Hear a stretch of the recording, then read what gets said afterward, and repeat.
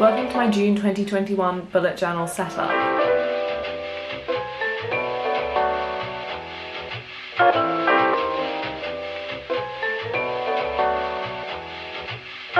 I'm doing a simple leaves and Greek statues theme, which I'm really excited about, and I can't wait to show you guys how I did it.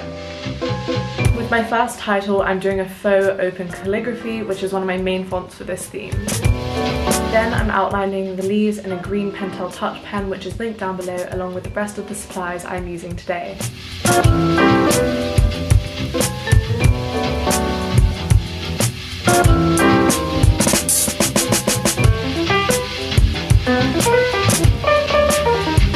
All of the statues I'm sticking in and any other pictures are just from Pinterest. The other green I'm using in this setup is my Tombow Dual Brush Pen in 192. If there's anything in this setup that I haven't spoken about in my voiceover, just comment down below and I'll always reply. The quote I'm doing opposite my title page is pretty simple, but I think it's really good for everyone to remember, so be kind to yourself.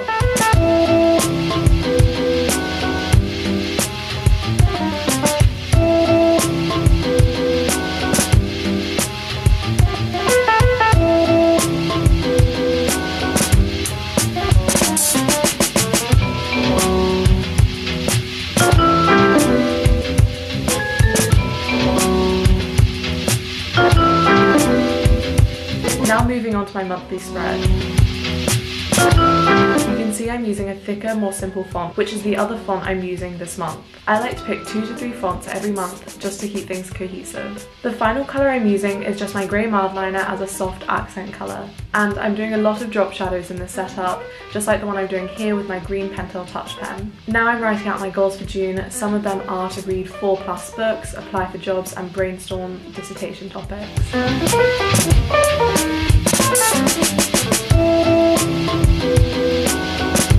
Now onto my habit and mood trackers.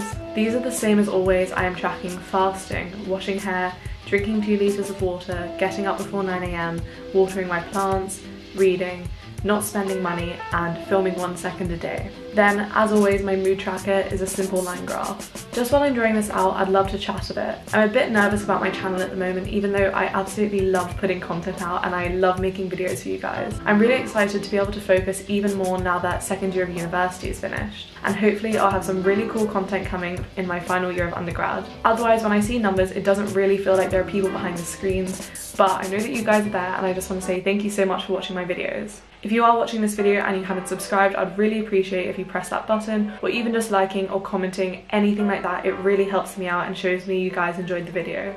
Now onto my weeklies. I always do a vertical setup because I find that that works best for me to fit in my to-do lists. I'm using the same open faux calligraphy for the days of the week. I'm also adding a border to my dailies, which I don't often do, but for this theme I think it adds more structure, and to me it reflects the Greek statues. It reminds me of Greek columns, so I really like it for this theme.